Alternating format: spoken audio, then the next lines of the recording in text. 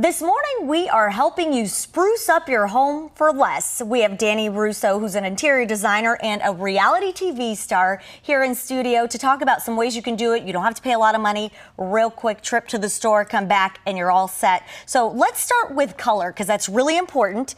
And there's a color of the year? There's lots of colors of the year. So every paint company comes out with their own color each year. It started end of August. The colors started coming out. So last week we had Sherwin-Williams release their color of the year, which is naval. It's a navy blue. Blue's been trending for the last maybe 5 years. It never really goes away. But how do you incorporate that into your home? Right.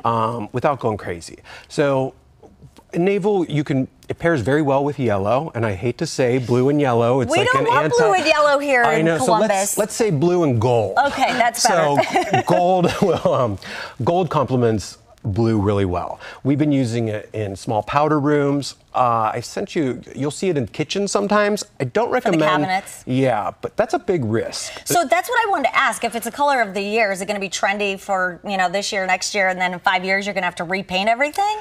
No. So as in design, technically we have 3 primary colors. You mix them together and that's how you get all the other spawn colors. But cabinets is a commitment. So a few years ago, everybody was painting their cabinets emerald green. Right. And now they're getting sick of it.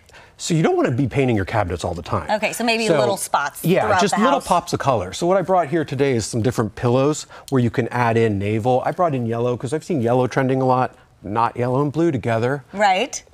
We'll call it mustard or gold. That does look like a mustard, yeah. yes. Animal prints are always trending. They've never gone out of style. Okay. So I brought in some of these. These Mongolian lamb pillows are going, everybody loves these right now. So is it just a matter of going to the store, buying, say 4, 6 new pillows, putting them on your couch or throughout the house, and that can spruce it up? Yeah, when I get sick of pillows on a sofa, sometimes I'll take them up to the bedroom and I'll use them on a bed, on another occasional chair, but it's always a quick and easy change, and you don't have to go buying expensive pillows.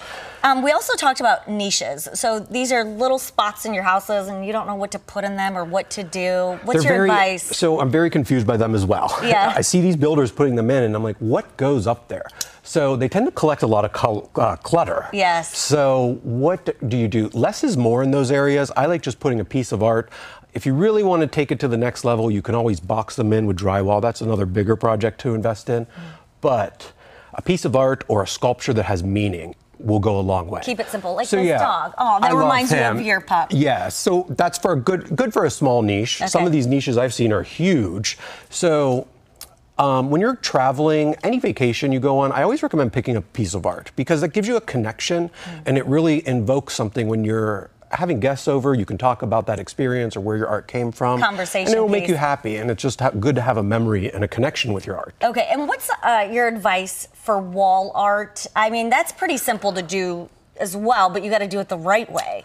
Art is so subjective, as you know. Yes. So what does art mean to the viewer and the person that owns a home? So it's a real personal connection.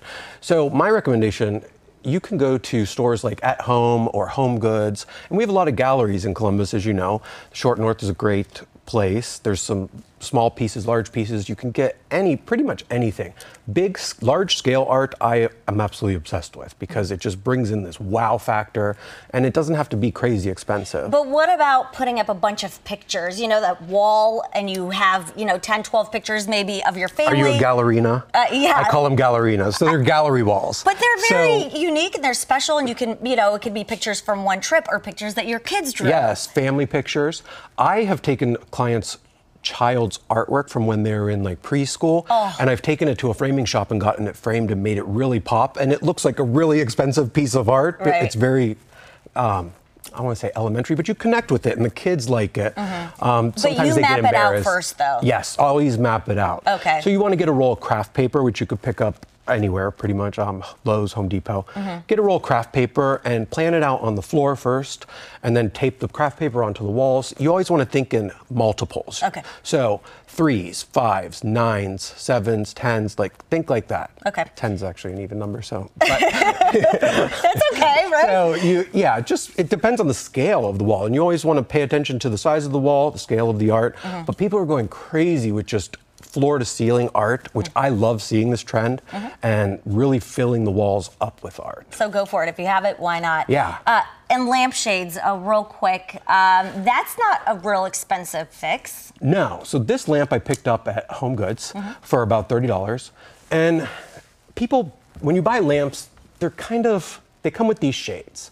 To me, this is a very boring shade. White or tan or cream. So I stopped into the lampshade in the Short North. I love Marianne that works there. And switching this out to even a black shade just took this $20 lamp. So this shade was about $35. All I've done is change out the finial. Finial was about $10. This shade runs about $25. So we got a whole different look. Just like that. Yes. You could probably change it out for the holidays. Get a gold 100%. one for Christmas. Exactly. And maybe a lighter one for Easter. So throughout the year. And if you want to do a fun art project, you can always get a blank shade and paint on top of it with fabric paint. That's always a fun activity for the kids. Great advice. Okay, I walked away with so much today. Thank you so much. Danny Russo, we're going to have to have you back. You can have me. I'm available anytime. Anytime. Well, you're a busy man, I know. But we appreciate you making time for us. No problem. Great being here. Thanks for having me.